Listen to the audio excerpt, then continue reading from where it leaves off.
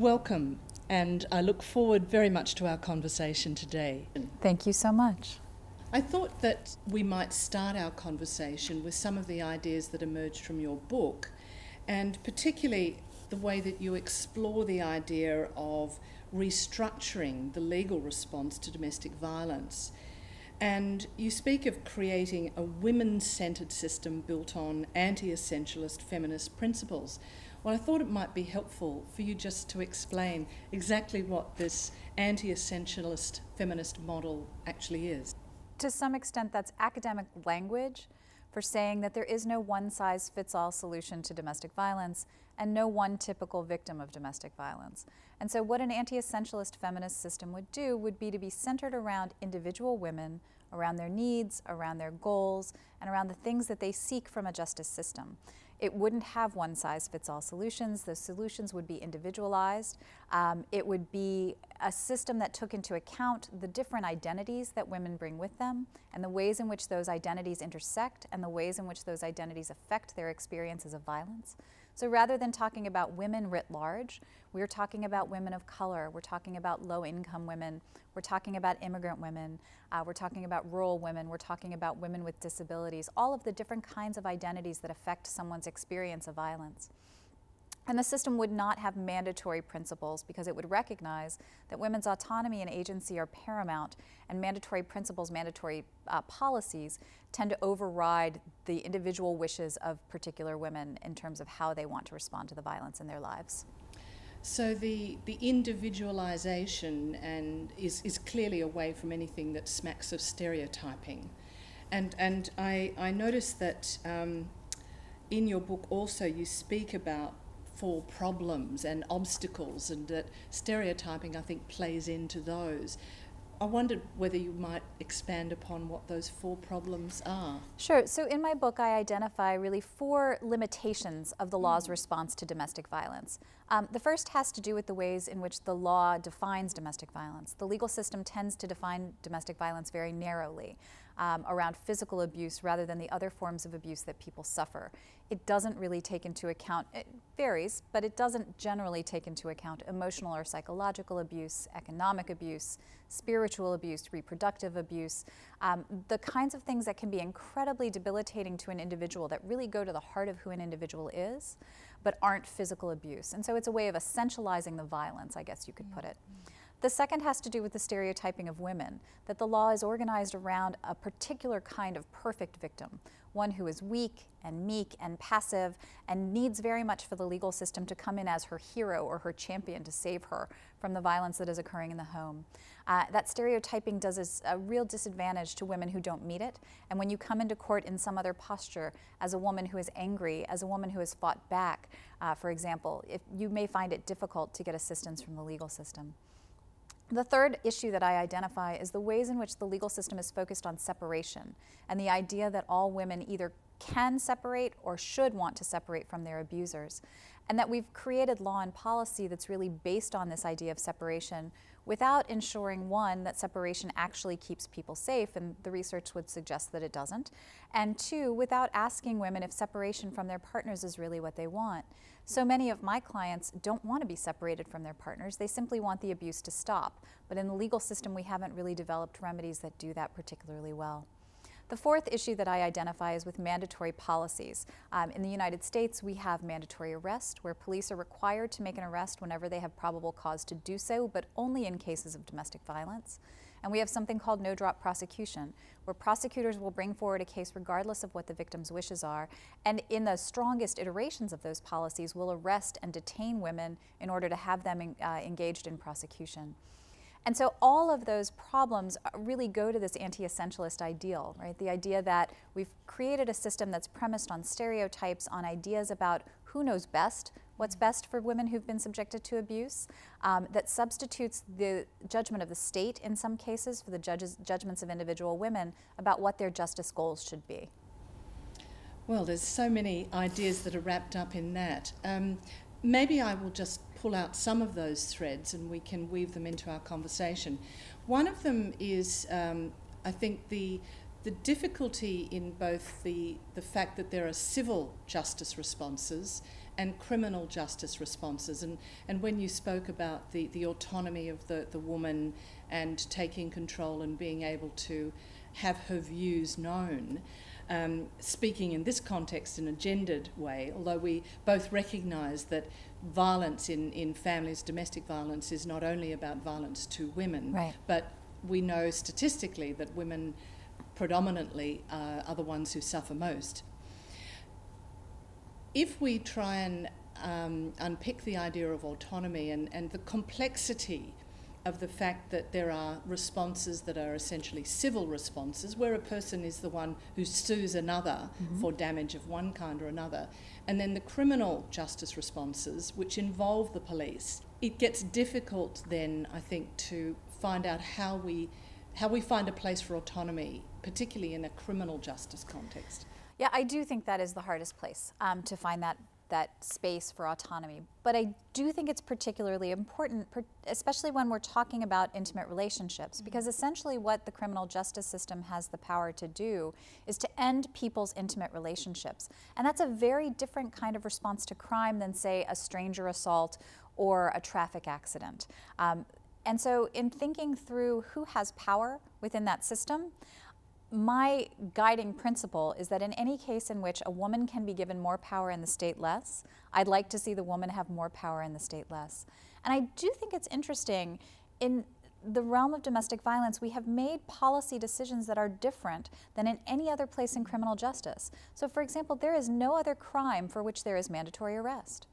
Only in the context of domestic violence have we made that determination. And we've made it, if you look at kind of the literature leading up to the inception of mandatory arrest, in part out of concern about police unwillingness to treat domestic violence as a crime, but in part out of concern about women's inability or unwillingness to make those reports themselves. And so it's the only place where the state really substitutes its judgment for the judgment of the individual involved in a crime. In almost every other crime, police have discretion to determine whether a charge should be laid, and oftentimes part of exercising that discretion is in having a conversation with the person who's been subjected to the crime about whether that charge is something they'd like to see brought forward. So it sounds like it's almost another incidence of excessive paternalism. I call it maternalism because I think it comes from a good place. I think it comes from a place of caring and concern about individual people who've been subjected to abuse. But in the end, the result is exactly the same. It's substituting one's judgment for someone else's out of a belief that you know what's best for them. You also spoke of this mandatory separation approach. It's interesting, some years ago there was a big Royal Commission here on human relationships, which took some years and was chaired by Elizabeth Evatt, who was in fact a predecessor in my role in heading the Australian Law Reform Commission. And one of the things that struck me in that work was how many women went back to relationships that were essentially abusive relationships. And it has echoes with what you're saying about this, this approach to enforced separation is not necessarily the right goal. And these women kept going back because they loved the person. They wanted the abuse to stop. They didn't want the relationship to end. And so the idea of separation might run at odds with that idea. Does that resonate with some of the things that you've found as well? It absolutely does. The vast majority of my clients don't necessarily want their relationships to end. They want the abuse to stop. If they are unsuccessful in getting the abuse to stop, then they necessarily terminate those relationships, but not because it was what they wanted. And in fact, as a very young lawyer, I had a client educate me about this because I thought that ending these relationships would be what anyone would want. And she was very clear to say, I did not enter this marriage wanting it to end, and this is someone with whom I have children, and I have an emotional investment in this relationship. Many of my clients love their partners, and we have a hard time, I think, within the battered women's movement, having that conversation about people who still love people who abuse them. But that is the reality. And in fact, in the States, there's at least one study that suggests that in one integrated domestic violence court, 70% of the couples going through that criminal court either were still together or planned to stay together.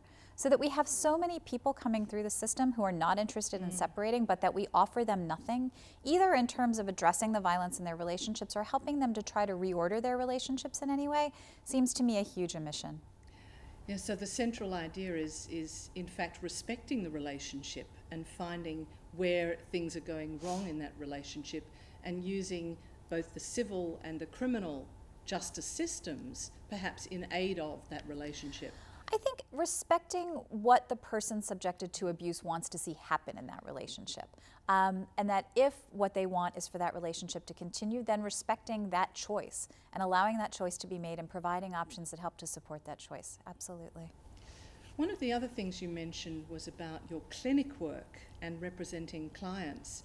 I found that an interesting aspect of your career, because very much the model in Australia is to have a greater separation between the academic life and role and advocacy in court. Because one thing that the research here, both through the work that the Australian Law Reform Commission did, but also in the work that I came to know and respect greatly through that work in our work on family violence, was the support work of violence services, both in immediate practical support, whether through refuges or advice, but also support in court where that was needed, and through representation, through advocacy, and how valued that was by particularly the women, because these were essentially women's services, how valued that was to them. So perhaps if I can ask you to tell us about the nature of and the importance of your representational work in your career and life. Of course. So before I entered academia, I had been a legal services lawyer, and I had provided representation to women, primarily women, and also children, in custody and divorce and protective order cases for about 3 to 4 years. And I loved that work. I couldn't imagine not doing that work. When I went into academia, I went in as what we call a clinical legal professor. So in the United States, we've developed a model of clinical education that's based on the idea that just as you wouldn't want a doctor operating on you who had never seen a human body, you shouldn't have a lawyer representing you who'd never heard a case before. And so what I do is to supervise students who are representing clients in live client cases. And my students represent clients in domestic violence, protective order, and divorce and custody cases. And I did that for about 11 years before I moved on to another place and had the opportunity to think a little bit more broadly about the kind of work that I wanted to do. I had primarily done family law work, but I wanted to do something that looked at violence across the different silos that we usually put it in. So domestic violence people don't always talk to rape and sexual assault people, who don't always talk to trafficking people, who don't always talk to other kinds of workers. And I wanted to think about all of those things and think about how they interrelated and talk with my students about how they interrelated. So my students currently represent clients in cases involving intimate partner violence, rape and sexual assault, trafficking, lesbian, gay, bisexual, and transgender discrimination and violence, and in hyper-incarceration of women, particularly women who've been subjected to gender violence. We do everything that you can imagine in terms of civil litigation. We do some post-conviction parole work on behalf of women prisoners. We do policy work in a variety of different areas, and we do community education work. And I really believe that it is the best model for students to learn how to become lawyers, particularly under our system where there's no distinction between a solicitor and a barrister. But I also think it's integral to my research in that so much of what I write about is colored by my experiences in court with individual clients and the things that I see happen in the legal system on a day in and day out basis. I can't imagine being effective as a scholar without having access to the court system and to my clients and to their experiences on a day-to-day basis. I think it's at the heart of what I do, and I don't think I could do without it. Well, I must say your passion for what you do and the experience obviously shows in your work. One of the things you mentioned was about silos, and it definitely resonates with us here in Australia, and the experience, particularly in a federal system where matters concerning divorce and family law generally are conducted under federal law and federal courts, where all of the other matters that domestic violence involves, whether it's child protection issues, criminal law matters, the civil law, family violence, protective order regime, the silos and the different attitudes and cultures that pervade those different areas was certainly something that came out in the report, the inquiry we did.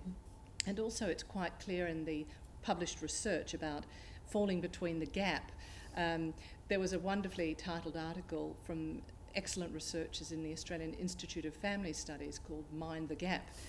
But drawing the responses together through your work and in the work that research and law reform policy bodies like the ALRC does here, I think lays important foundations. But perhaps taking you to another particular area, the idea of restorative justice is something that you've explored a lot.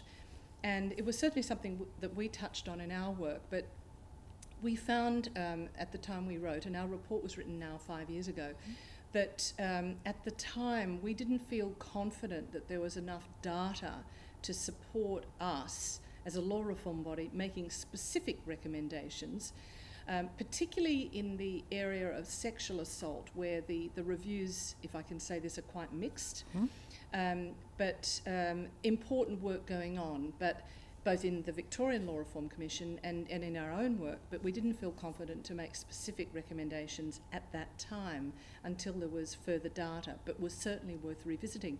So I wondered perhaps you might like to talk about your thoughts and experience and ideas in the restorative justice context. So one of the alternatives to the legal response that I offer in my book is restorative justice. I think it's very complicated, and I'm not sure the data is any better now than it was 5 years ago.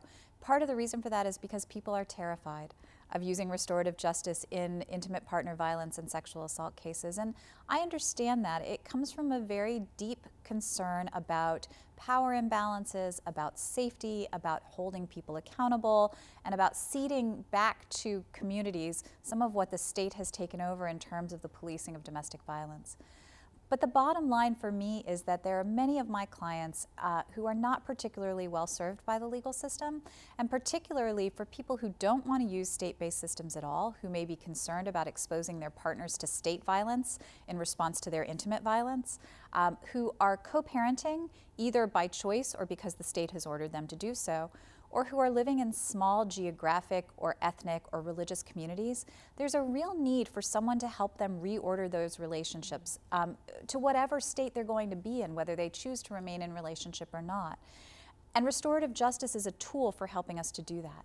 So do I think that restorative justice is a great diversion tactic as an alternative to the criminal justice system? I'm not sure. And restorative justice requires that people accept accountability for their actions before that process even begins. And I'm not sure that many of the people who are using abuse are ready to accept responsibility at that point of diversion, right, from the criminal justice system. And I wouldn't want to see us walk away from that requirement. I think it's part of what makes restorative justice so useful, is that someone has accepted responsibility.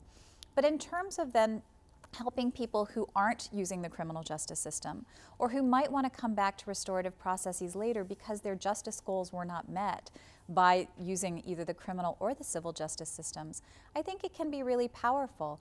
And some of the qualitative data that's out there suggests that women subjected to abuse have found it incredibly powerful to be able to confront their abusers and to have those conversations that the legal system doesn't allow you to have. You know, one of the things that victims of domestic violence want very much is voice, the ability to tell their stories the way that they want to tell them, and to receive in return validation of those stories and vindication, the sense that some wrong was done to you. And that's a very difficult thing to achieve in the legal system given the rules of evidence and the constraints on testimony. So the kind of restorative justice that I envision gives people the opportunity to have the space to tell their stories the way that they want them told, to have the community come in a supportive way and provide them with whatever reparation, whether that be emotional or material, that they might need, and to have the abuser held accountable before that community, which can then help to monitor subsequent behavior to ensure that the violence doesn't recur. The idea of validation that you mentioned is a most intriguing one, because it's in the context of relationships and in the context of dissolving relationships, we've taken the accountability out of the equation in many ways since the mid-1970s, so that since the mid-1970s in Australia, and certainly in the UK and other jurisdictions, the move has been to have divorce on a no-fault basis. Accountability or saying someone is responsible has really gone. And it's interesting to see this sense in the domestic violence context for this need for accountability, the need for a woman's voice, or whoever is the person suffering, to have their sense of wounding validated. So there's some interesting contrasts theoretically, I think, in what's going on here. And in the in the realm of the practical, I see this every day. In the state of Maryland, we still have fault-based grounds for divorce, and 2 of them are cruelty and excessively vicious conduct. And I have cases in which my clients could make out cases just for a separation, and that could be the grounds for their divorce.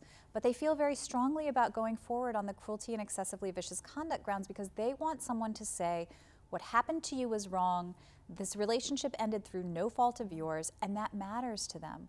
I also have clients who could settle their protective order matters. They could have a consent order and refuse to enter into consent orders because they want the opportunity to go before a judge and tell their story. That makes me very nervous because I say to them, I can't guarantee you that we're going to get this order if we go this direction, but I can guarantee you that you'll walk out of here with an order if we can do a consent.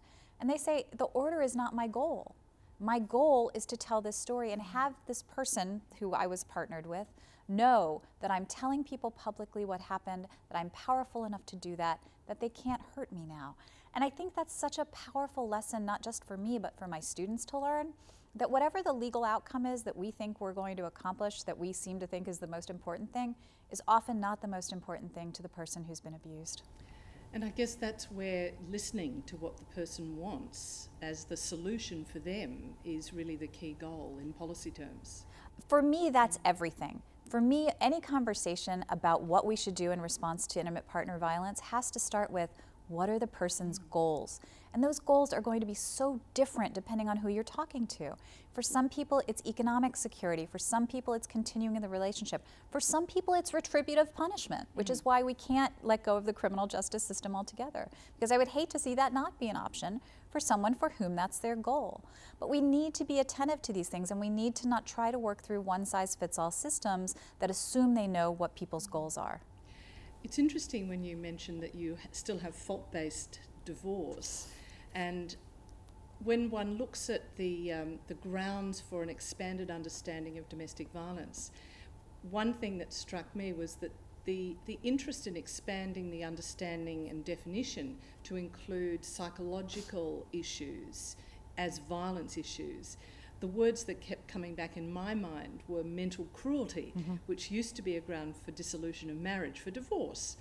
And so it's interesting to find that sense of wanting to have a label for things, or a place to put that sense of, I've been subjected to this in a different context. So it's that sense of, as you said, sometimes it's just validation of being heard, or on other occasions it is actually about a retributive response. And that's where the criminal justice system becomes important. I think that's right. I think what's also interesting about kind of the expansion of the definition of domestic violence is what we want to do with that. So, as I said earlier, one of the criticisms I make of the legal system is that it's excessively focused on physical abuse to the exclusion of other kinds of abuse. But I don't think that necessarily means we want a crime of emotional abuse. And in the UK, they've now gone to a crime of coercive and controlling behavior. I'm worried about that. I'm worried about the unintended consequences of that kind of law. In the United States, when we passed mandatory arrest laws, which I described earlier, we got lots more arrests, but many of them were of women. The rates of arrests of women went up, the rates of dual arrests went up. And I worry that if you expand the definition of domestic violence so broadly to recognize all of the forms of violence that people experience, you might unintentionally capture a lot of behavior that is not exactly what we meant to capture, and the rates of arrests of women, quite frankly, will go up again.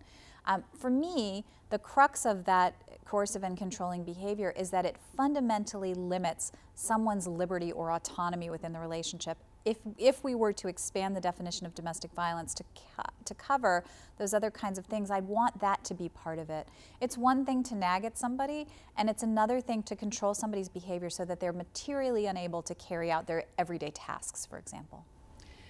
I think you touch on a really a raw point in a way, that there is a need for a much greater understanding of the dynamics of family violence, domestic violence in relationships, and how controlling can be physical, but it can also be as much as the click of a pen, you know, the clicking of the biro, or a gentle touch, or even withholding of a touch can be violent in the context of the relationship. But what the law does with that is an entirely different matter, and that just because something is recognised as being within the realm of violence in a domestic situation doesn't necessarily mean that it has to be criminalised. Right. I think that the people who are involved, whether it's in a civil justice system or a criminal justice system, need to understand the dynamics of the relationship, but the law doesn't need to make everything criminal as a result. One of the things that I notice of difference between the United States and Australia, while we are both federations with the complexities that involves, that in the US you have a federal act, which is Violence Against Women Act, whereas in this country it would be very difficult to have a national act, a federal act. We can have nationally consistent approaches encouraged by reports such as the report of the ALRC, but we would not be able to achieve that kind of legislation. So I'd be interested in your observations about national approaches or national legislation as distinct from the complexities of all the state laws. Well, I think that's just it, that our national legislation is not so much about substantive law and practice so much as it is about funding. It's hard to overstate how important the Violence Against Women Act was in some ways, in that it served as a federal recognition of the scope of the problem of violence against women and an acknowledgement of the problem and the commitment to put federal resources to deal with that problem. But we still have 50 states and various territories and other jurisdictions and various statuses, each of which has its own protective order law, each of which has its own family law. So in some ways, your federal family law puts you kind of ahead of us in terms of a standardization. And that carries with it all the same problems I think that you see here, from jurisdiction to jurisdiction, although there is the full faith and credit clause in the United States Constitution, which says that you have to recognize one state's orders in another state. There are difficulties in enforcement, there are difficulties in recognition. As a practical matter, it may be more challenging than it sounds to have Florida's act or Florida's order recognized in Oregon, for example. We have different laws state to state on criminal matters, and so unless a crime is committed across state lines, federal law doesn't intervene there either. So it's actually much more similar, but for this funding piece, I think that we've been able to enact, and that funding piece has been a wonderful thing in a lot of ways, but it's also been the thing that's driven the disproportionate focus on the criminal justice response in the United States. So for me, it's a bit of a mixed bag. Yes, I can see how that would work. I think what we've tried to do is to suggest ways that you could get a nationally consistent approach, but also the importance of seeing issues in their distinct contexts and recognising where there is very good work going on.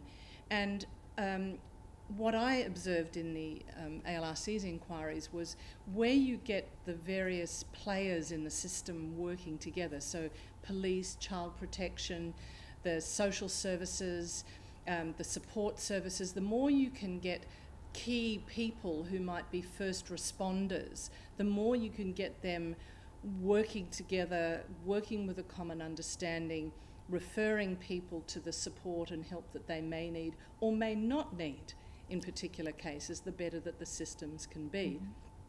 And how to capture that as best practice to propel the improvement in an ongoing and enduring way.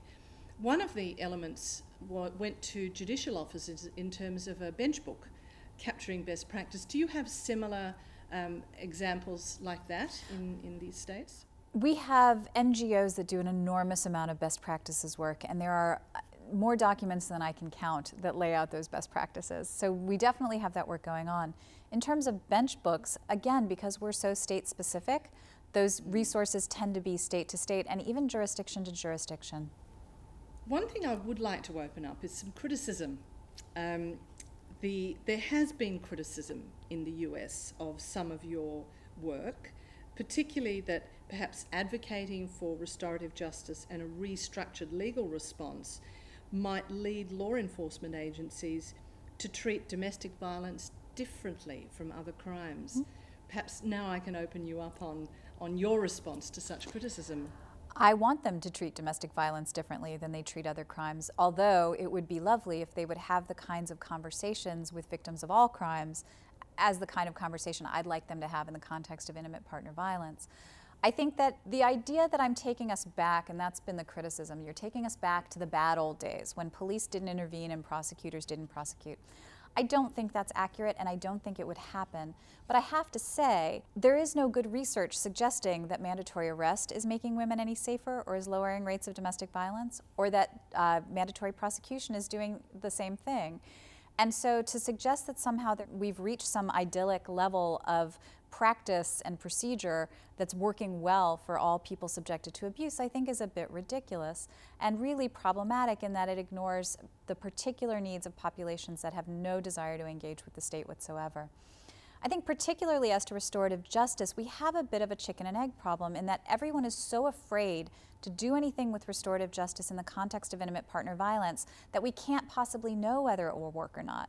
The couple of studies that are out there are very promising, I think. And I think if those of us who are interested in domestic violence, who have knowledge and expertise, would be willing to commit ourselves to doing that kind of practice, then we could come out with the kind of research that might help us to understand the problem better and better inform our policy efforts. But this idea that we somehow have a perfect system that's doing just fine by everyone, I think is a joke, frankly. It's laughable. And giving people more options, giving people more voice, giving people a greater say in what happens to them, I just fail to see how that's a bad thing. Well, complacency is certainly the enemy of any law reform as well, so I have some sympathy with that approach. One other thing that I was interested in, and it's the issue of language. When the ALRC was doing the big project we did on family violence, which traversed so many of the laws, 26 different legal systems I added up, I was very uncomfortable, as were my fellows working on the inquiry. I was uncomfortable with the language of perpetrator and victim. That didn't sit well with me. While I agree that it's really, a key thing is accountability, I was uncomfortable with labels, and the labels of perpetrator and victim are very much labels of the criminal law.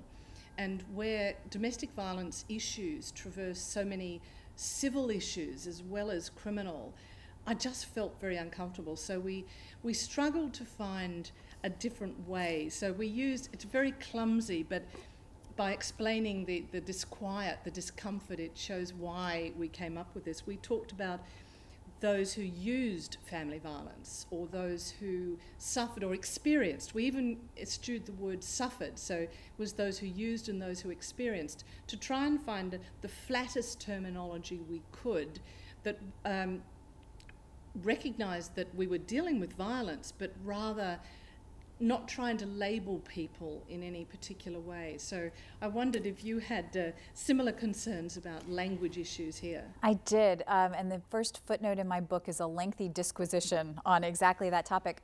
I have not used the terms victim, or in the United States, a very popular term is survivor as well. And I've not used either of those terms in quite a long time, except of course when I slip in conversation. Victim both because they define a person by their experiences, and I think that's problematic. A person is much more than the experience of violence. And victim because some people are no longer feeling victimized, and survivor because some people don't feel that they've reached the point of being a survivor. I started with the term women subjected to abuse, and the reason I used the term subjected was because I thought it was important to put responsibility for the violence where it lay, which is with the other person. So saying women who experience abuse, for example, is a passive kind of construction that doesn't provide any sense of who might be responsible for the wrongdoing in this case. And I hate the term batterer, which is the common term in the United States, because again, it suggests that this person is only defined through the action of being abusive. So I tend to use the term people who abuse and people subjected to abuse so that we're clear about the phenomenon that we're talking about, but that we also recognize that these are people with lots of other dimensions besides the fact that they've been involved in intimate partner violence in some way. Well, I think that's explored so many topics of similar interest, similar concern, and also that are very much alive in our own national conversations, both in the United States and Australia. And I wondered if in concluding our conversation, if there were particular aspirational goals, things that you would like to be takeaway messages in your visit to Australia and your Fulbright-sponsored tour? Absolutely. There is one thing for me that is larger than any other. I know that Australia is grappling with the problem of criminalization and particularly with a feeling that charges aren't necessarily being laid as often as they should be, that the criminal justice system is not working on the behalf of people subjected to abuse as actively as it should be. And absolutely, I think that's a problem. But I would caution not to turn the way that we did in trying to solve those problems to mandatory policies that really rob people subjected to abuse of any kind of autonomy or agency in helping to make decisions about what the status of their relationship should be. There are intermediate steps, I think, that can be taken where police and prosecutors in consultation with people subjected to abuse can make decisions about what best meets the justice goals of those people, what is safest for them, and not just physically safest, but economically safest and emotionally safest and safe in a variety of ways that we frequently don't talk about when we use those buzzwords of safety and accountability. So don't go to the mandatory policy route. That would be the one takeaway message I would leave you with. Well, thank you very much, Leigh Goodmark, for your contributions to this conversation and to the ongoing work of ANROWS, which is a research body that came out of the National Council to reduce violence against women and their children. It's a very important initiative, and it reflects a commitment by the national government and state governments towards this very important goal. So I have enjoyed our conversation greatly, and thank you, ANROWS, for giving us this opportunity to do this conversation today.